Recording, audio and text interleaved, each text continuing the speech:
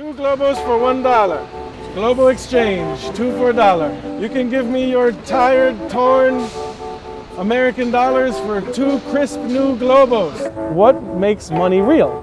What makes any money real? What gives it its power? What gives it its power of illusion over everyone that they just accept it as real? It's not real. It's a social contract. Nicky Enright is among a handful of visual artists who actually make money, literally. So Nicky, tell us, what is the Globo? The Globo is a global currency that I created in 2008 when the economy collapsed. I wanted to question the whole notion of what money is, what currency is. It's also a performance and intervention into the real economy because I actually use it, I try and exchange it, I tip with it, and right now I'm doing a Globo exchange, which is buy one, get one free. $1 gets you 2 crisp new Globos.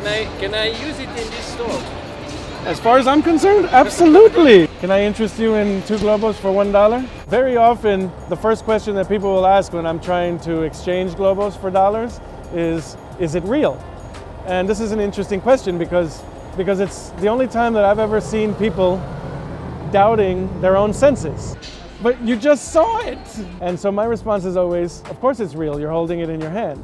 Some people think I'm trying to scam them. I always respect them and I laugh about it. What can I buy with this? As far as I'm concerned, you can buy anything you want anywhere in the world. This is the Globo. This is the Globo. Oh, this is the new world order money. Exactly. Oh, I got you now with the Illuminatis. I'm down with the Illuminatis. Okay. And Tupac and Whitney and everybody. I just got punked. So what can I do with this? Nothing, just skip it. Well, you can do whatever you want with it, obviously.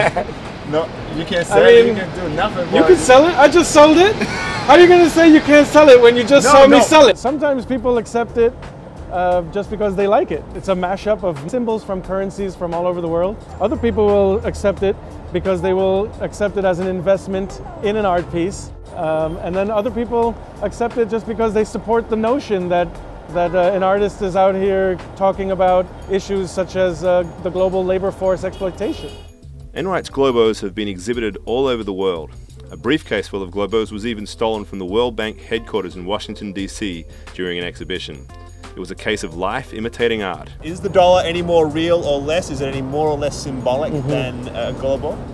I don't think that the dollar is any more symbolic than the Globo.